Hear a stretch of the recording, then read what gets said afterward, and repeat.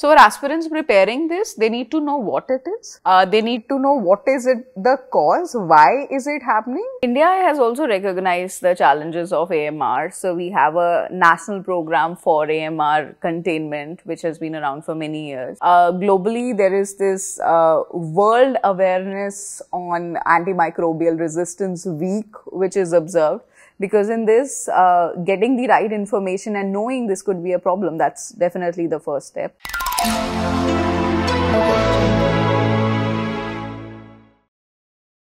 Hello aspirants, welcome to the conversational video series brought to you by VisionIAS. In one of our previous sessions, we discussed non-communicable diseases. In today's session, we're going to discuss another important global health crisis which is called Antimicrobial Resistance or AMR. To enlighten us on this particular topic, today we have with us an eminent VisionIAS faculty member, Jasmine Ma'am. Welcome, ma'am. Thank you. Ma'am, let's begin this conversation with the most basic question possible related to the topic. That is, what exactly is AMR? So before we talk about antimicrobial resistance, I want to talk about what is an antimicrobial. So we talk about microorganisms of different kind like bacteria, virus, fungus.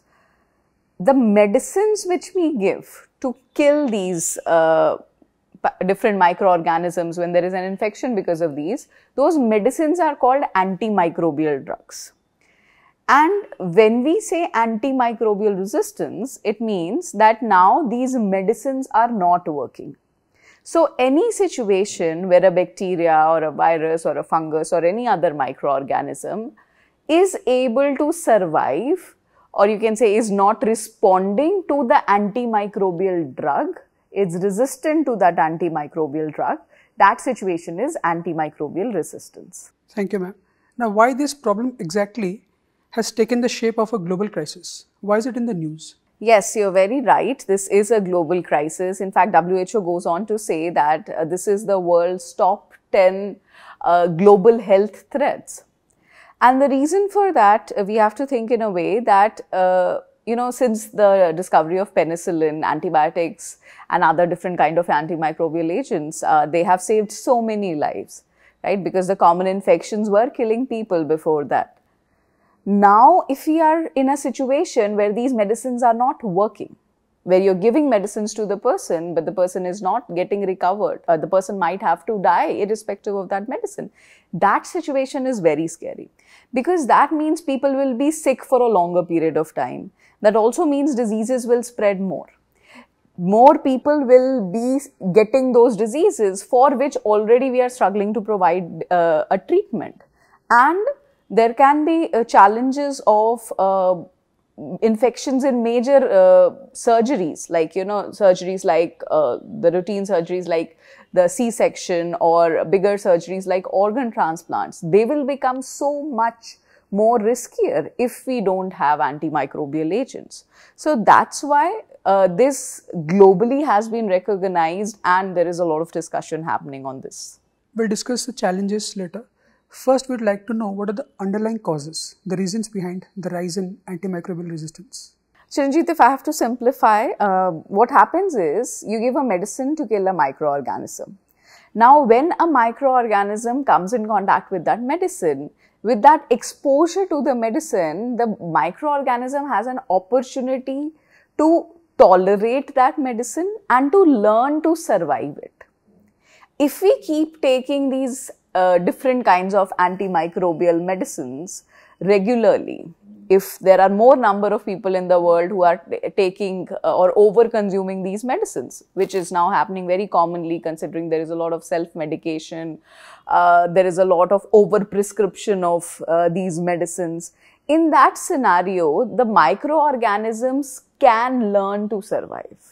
With overexposure, they can change themselves in a way that now they will know how to tolerate the medicine, and we call them something like super bugs. So from the normal bugs which are supposed to be killed by that medicine, they have now become super bugs because of that overexposure, because of the misuse of different medicines, and they have learned to survive.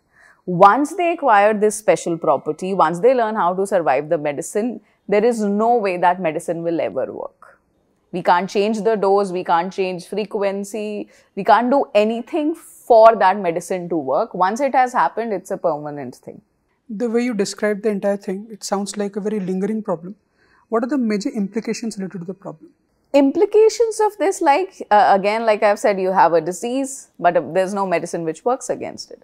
So that means there are going to be longer cases of hospitalizations. That also means that you will have to give new medicines. If one medicine does not work, like I told you, it's a permanent situation. So in this scenario, the only option would be to change the medicine. And the newer medicine might not be similar. It might be more expensive. People might not have easy access to that medicine. And the more advanced a medicine is, the chances are that it might also have more side effects. So that is one major implication of this, right? One is you are sick more, you are less productive, and the cost of your treatment is also going to increase. So this cost thing, apart from this cost thing, what are the other major challenges? See, cost is one factor. The other thing which I told you is that there is definitely a problem of increased toxicity also with that advanced drugs. But what happens is that there is not a lot of research happening. That's one big challenge here, right? Like you might think, like I'll give you the example of tuberculosis.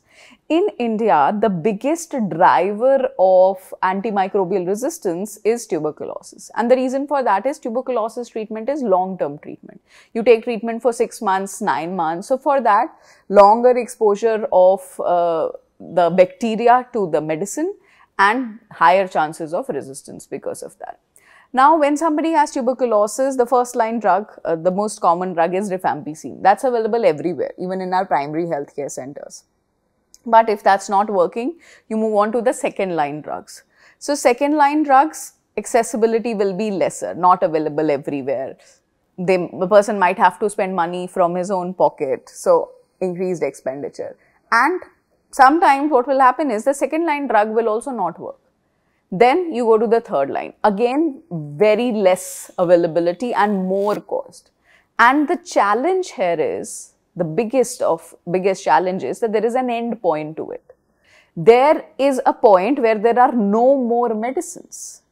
And we don't have sufficient research happening in this area. In the last many years, we haven't had any new antimicrobial drugs. It's just the existing drugs, their slight formulations are being changed. And the challenge is because the pharmaceuticals companies don't have an incentive to do research in this area. Like a company, if I'm a pharmaceutical company, I would like to make a drug, or I will do my research or put my money into a medicine for which I'll have a lifelong customer. Like if I make a diabetes medicine, I might have a customer who will take my medicine for 30 years. But if I make an antimicrobial medicine, in that the patient or my customer is going to take my medicine for 5 days, which is not lucrative for me. So the current scenario is that we don't have alternatives.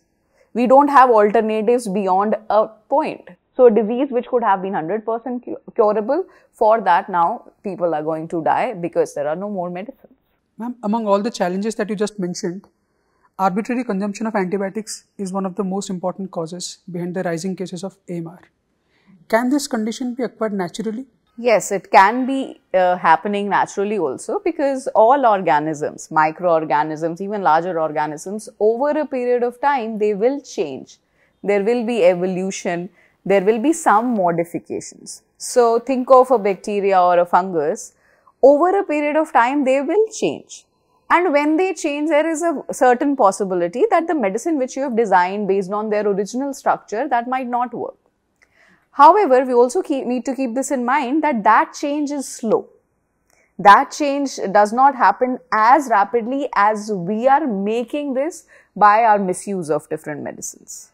In fact, you will be very surprised to know that we might not be knowing that we are having an overconsumption of these antibiotics or other antimicrobial drugs, because they can be coming to us through our food.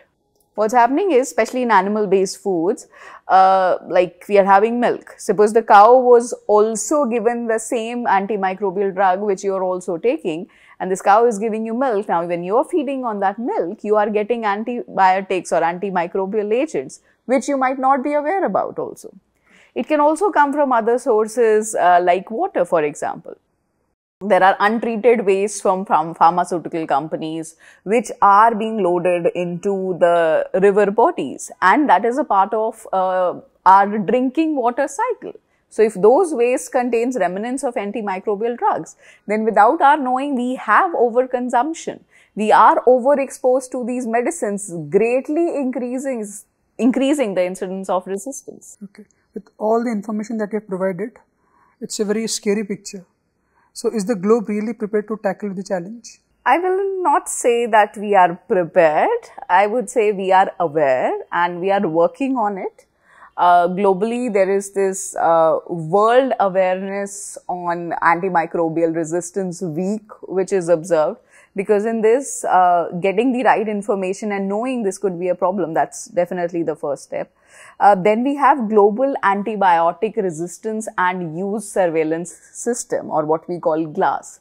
This is an organization which talks about how antibiotics should be prescribed. Antibiotics is one very big category. These are the medicines for killing the bacteria. So that's where maximum resistance is happening. So this organization is working all over the world to guide people on how this medicine should be used, in how much dose, to which patients, what kind of testing should be done before those medicines are prescribed. So all of this can really help in kind of, warning people against the negative impacts of AMR. Ma'am, at the national level, how much prepared are we? India has also recognized the challenges of AMR. So we have a national program for AMR containment, which has been around for many years. Along with that, we also have a national action plan for antimicrobial resistance. And in that, we are targeting on the approach of One Health. So One Health is an approach where we talk about how the environment, people, animals, all of them should be considered as one unit, as an integrated format, and then we should look for sustainable health options. So in this, like I told you, animals, then environmental pollution from water, and of course use in people. So if all of these things could come together, only then we'll be able to contain antimicrobial resistance. So these steps, it's just the beginning. We are also trying to control the sale of over-the-counter medicines, like we have red line medicines, which will not be sold without prescription, to control, that misuse which we talk about. So steps are there, but because monitoring is not at that level, we are not sure how much result we are actually getting on the ground. But as a starting point, we do recognize the problem. I think, ma'am, we have touched upon each and every aspect. We started with the definition, then discussed the causes, challenges, and our preparedness. Now, since most of our viewers are actually preparing for UPSC Civil Services Exam, could you please tell us the importance of this particular topic? Shiranjit, I'll say very important. It has been important. There have been a number of questions, and we can also expect questions further on from this topic because drug resistance, that's the overall theme. Okay. And in number of questions, even if it is not a direct question, UPSC has just mentioned this phrase in one of the statements, like connecting it maybe to a vaccine. They've asked questions on causes of drug resistance. They have even asked a mains question, and that mains question was a very applied question which asked that can overuse through without prescription, people are buying medicines, can that be a cause of resistance? So further also there can be questions, especially we can think of questions linked to different diseases like tuberculosis. Recently we had a tuberculosis report also which specifically talked about different kinds of resistance. In tuberculosis you have multiple, total, extensive, there is a lot of variation. The basic concept however remains the same. So for aspirants preparing this, they need to know what it is, they need to know what is it the cause, why is it happening. And from a mains point of view, even something like the steps which the government keeps on taking, which come in the newspaper from time to time, that would be important because that is something which as solutions you can mention in your mains answer. Thank you so much, ma'am, for your time and sharing all the pertinent knowledge related to AMR. Now, viewers, try to make the most of this session. We hope you liked and enjoyed the session. All the very best.